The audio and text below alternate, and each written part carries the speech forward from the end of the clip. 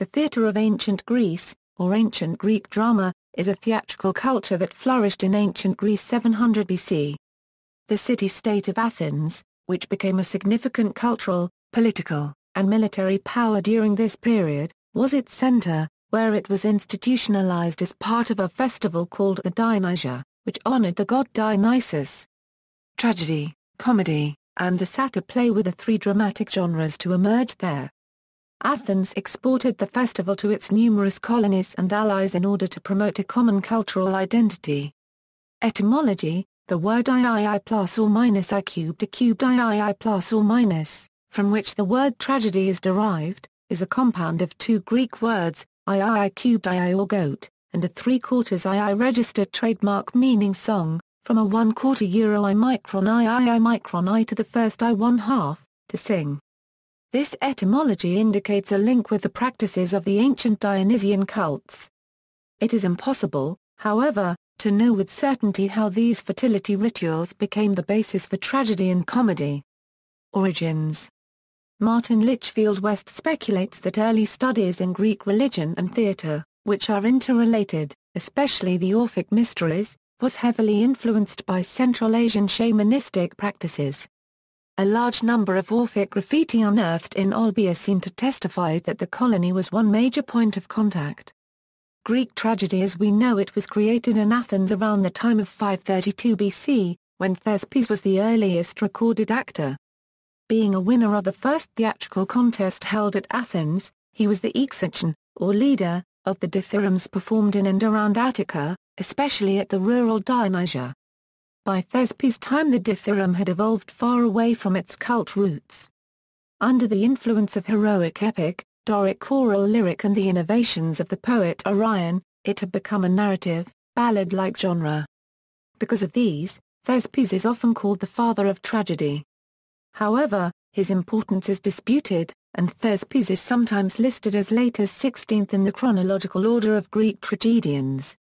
The statesman Solon, for example, is credited with creating poems in which characters speak with their own voice, and spoken performances of Homer's epics by rhapsods were popular in festivals prior to 534 BC.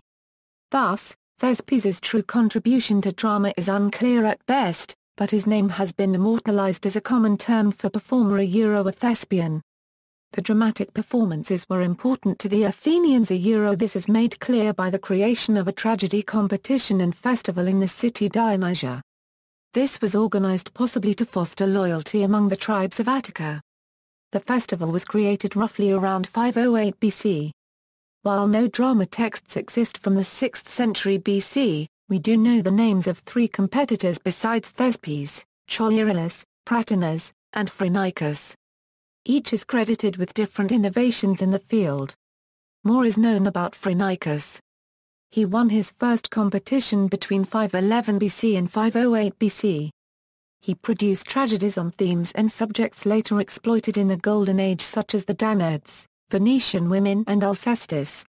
He was the first poet we know of to use a historical subject his Fall of Miletus, produced in 493-2, chronicled the fate of the town of Miletus after it was conquered by the Persians.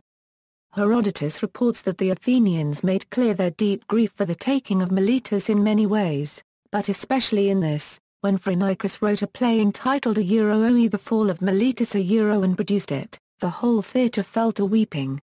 They fined Phrynichus 1,000 drachmas for bringing to mind a calamity that affected them so personally, and forbade the performance of that play forever. He is also thought to be the first to use female characters. Until the Hellenistic period, all tragedies were unique pieces written in honor of Dionysus and played only once, so that today we primarily have the pieces that were still remembered well enough to have been repeated when the repetition of old tragedies became fashionable. New inventions during the classical period. After the great destruction of Athens by the Persian Empire in 480 BC, the town and Acropolis were rebuilt, and theatre became formalized and an even greater part of Athenian culture and civic pride. This century is normally regarded as the golden age of Greek drama. The centerpiece of the annual Dionysia, which took place once in winter and once in spring, was a competition between three tragic playwrights at the theatre of Dionysus. each submitted 3 tragedies, plus a satyr play. Beginning in a first competition in 486 BC, each playwright submitted a comedy. Aristotle claimed that Aeschylus added the second actor, and that Sophocles introduced the third.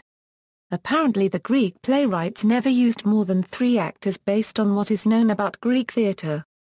Tragedy and comedy were viewed as completely separate genres, and no plays ever merged aspects of the two.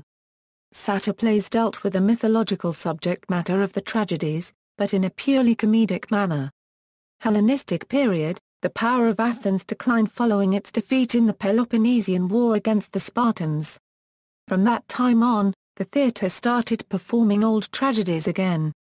Although its theatrical traditions seem to have lost their vitality, Greek theatre continued into the Hellenistic period.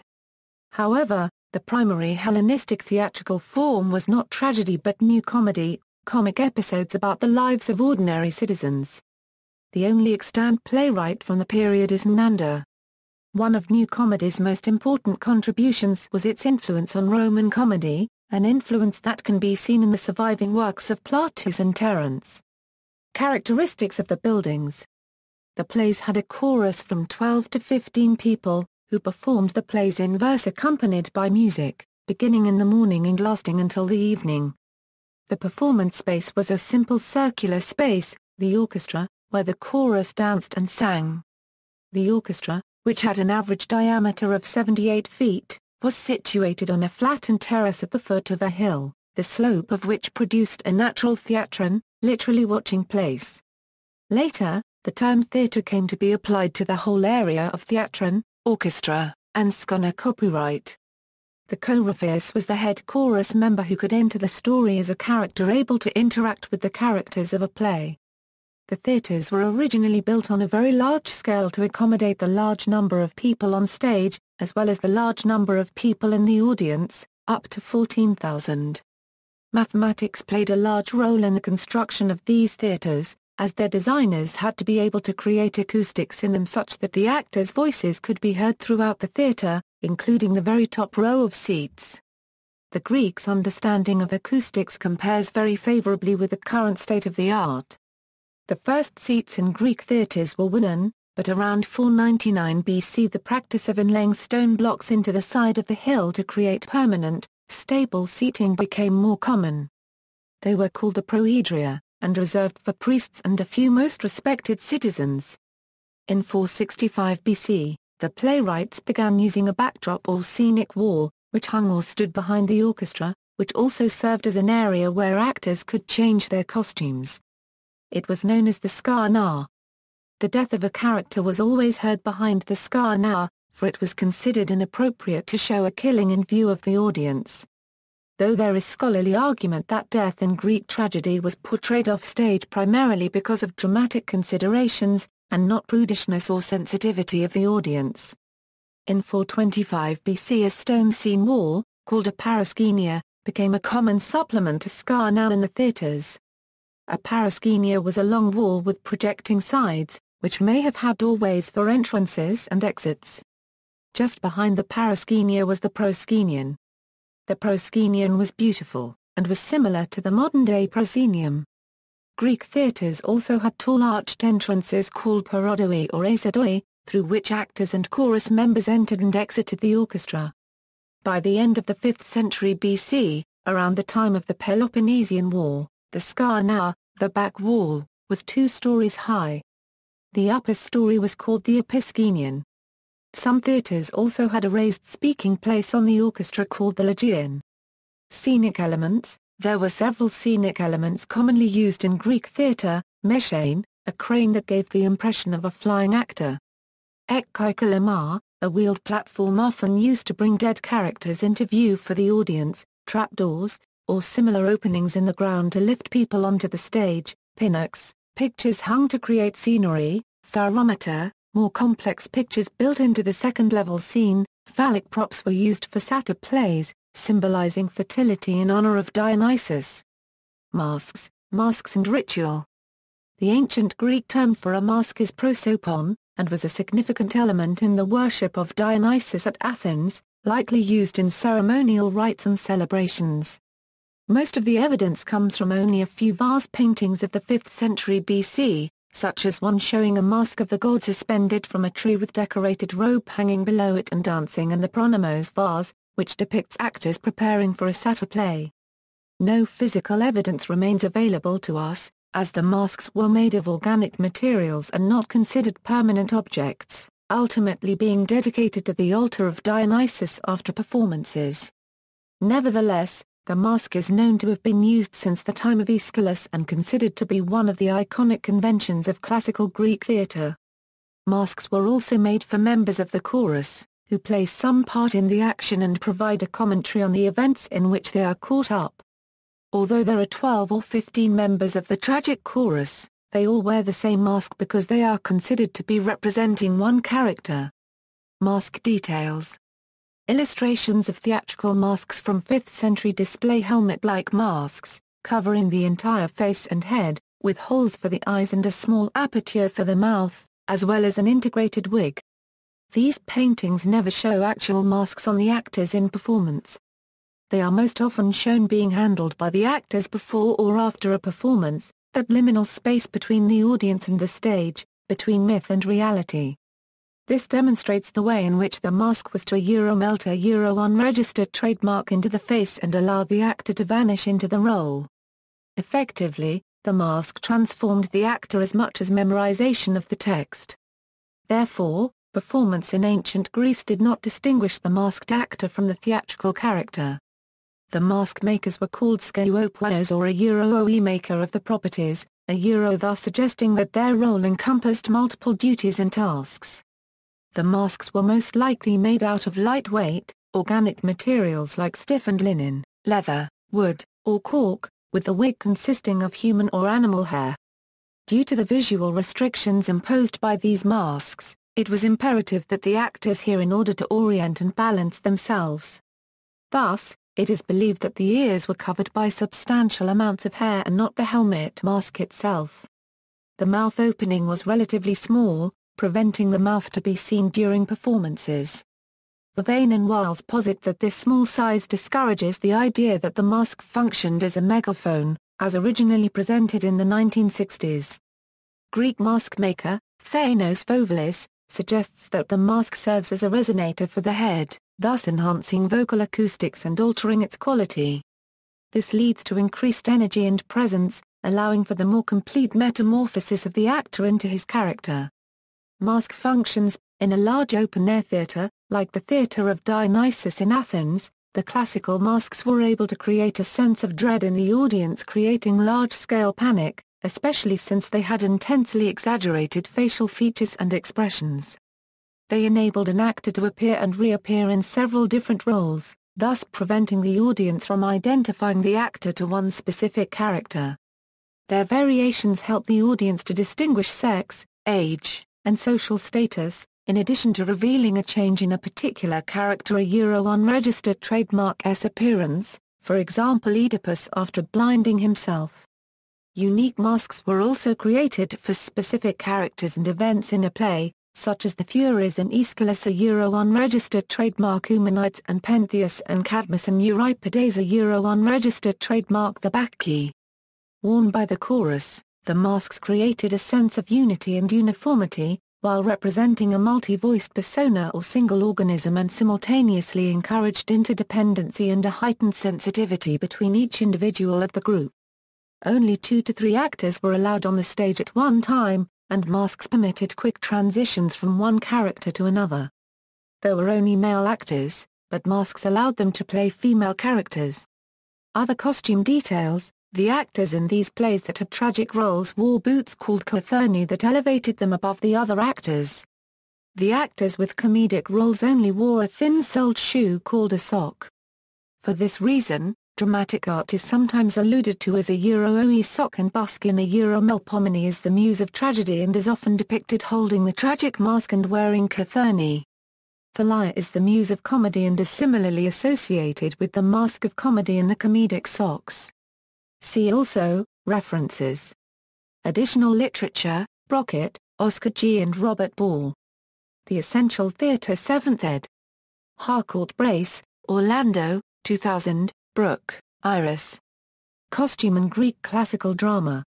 Methuen, London, 1962. Buckham, Philip Wentworth, Theatre of the Greeks, London 1827. Davidson, J.A., Literature and Literacy in Ancient Greece, Part 1, Phoenix, 16, 1962, ppA 141 Euro 56, Ibid, Pisistratus and Homer, TAPA, 86, 1955, ppA 1 Euro 21. Easterling, P. The Cambridge Companion to Greek Tragedy. Cambridge, UK. Cambridge University Press.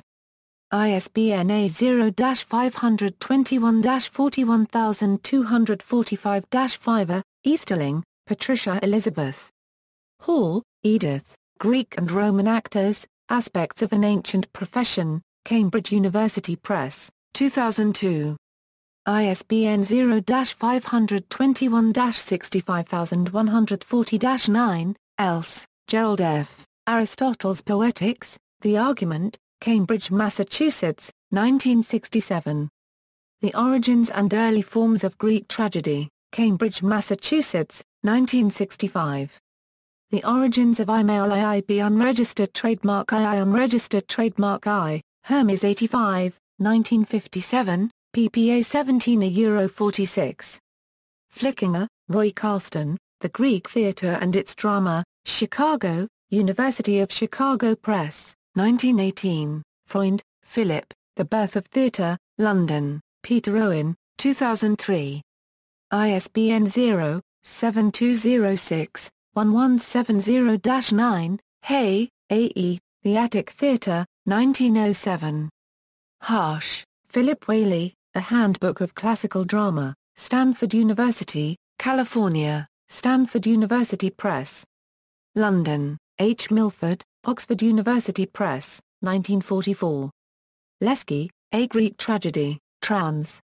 H.A., Frankfurt, London and New York, 1965. Lay, Graham. A Short Introduction to the Ancient Greek Theatre. University of Chicago, Chicago, 2006. Lo Scalzo, Donato, Il Pubblico a Titro nella Grecia Antica, Roma 2008. MacDonald, Marianne, Walton, J. Michael, The Cambridge Companion to Greek and Roman Theatre, Cambridge Year. New York, Cambridge University Press, 2007. ISBN 0-521-83456-2, Moulton, Richard Green, The Ancient Classical Drama. A Study in Literary Evolution intended for readers in English and in the original, Oxford, The Clarendon Press, 1890. Padilla, Mark William, Rites of Passage in Ancient Greece, Literature, Religion, Society, Bucknell University Press, 1999. ISBN 0-8387-5418-X, Pickard, Cambridge, Sir Arthur Wallis, Dithyramb, Tragedy, and Comedy, Oxford 1927. The Theatre of Dionysus in Athens, Oxford 1946. The Dramatic Festivals of Athens, Oxford 1953. Rabinowitz, Nancy Sorkin. Greek Tragedy. Malden, Massachusetts, Blackwell Publishers. ISBN A978-1-4051-2160-6. Ridgway, William, Origin of Tragedy with Special Reference to the Greek Tragedians, 1910. U. Xavier, Dionysusm and Comedy, 1999. Review, Ross, Stuart. Greek Theatre. Wayland Press, Hove, 1996. Rosick, Eli, The Roots of Theatre, Rethinking Ritual and Other Theories of Origin, Iowa City, University of Iowa Press, 2002. ISBN 0-87745-817-0. Schlegel, August Wilhelm, Lectures on Dramatic Art and Literature, Geneva 1809. Sommerstein, Alan H., Greek Drama and Dramatists, Routledge, 2002. Sorvino Inwood, Christiane, Tragedy and Athenian Religion, Oxford, University Press 2003. Tsaridis, Stavros, Greek Mime in the Roman Empire 184-232. Varoukis, Angie. A Euro-OE research on the ancient mask. A Euro, Didascalia, Vol 6.1 Spring 2004. Bevane, Chris and David Wiles, The Masks of Greek Tragedy as Point of Departure for Modern Performance. New Theatre Quarterly 67, Cambridge University Press, Cambridge, 2004. Vovelis, Thanos and Giorgos Zamboulikis. The Acoustical Mask of Greek Tragedy, Didascalia Vol 7.1. Wiles, David. Greek Theatre Performance, An Introduction. Cambridge University Press, Cambridge, 2000, Ibid. The Masks of Menander, Sign and Meaning in Greek and Roman Performance, Cambridge, 1991. Ibid. Mask and Performance in Greek Tragedy, From Ancient Festival to Modern Experimentation, Cambridge, 1997. Wise, Jennifer, Dionysus Writes, The Invention of Theatre in Ancient Greece, Ithaca 1998. Review, Zimmerman, B., Greek Tragedy, An Introduction, Trans. T. Maria, Baltimore 1991. External links, Ancient Greek Theatre History and Articles, Drama Lesson 1, The Ancient Greek Theatre, Ancient Greek Theatre, The Ancient Theatre Archive, Greek and Roman Theatre Architecture. A Euro Dr. Thomas G. Hines, Department of Theatre, Whitman College, Greek and Roman Theatre Glossary, Illustrated Greek Theatre. A Euro Dr. Janice Siegel, Department of Classics, Hampton Sydney College, Virginia, Searchable Database of Monologues for Actors from Ancient Greek Theatre, Legion, a journal of ancient theatre with free access which publishes original scholarly articles including its reception in modern theatre, literature, cinema and the other art forms and media, as well as its relation to the theatre of other periods and geographical regions.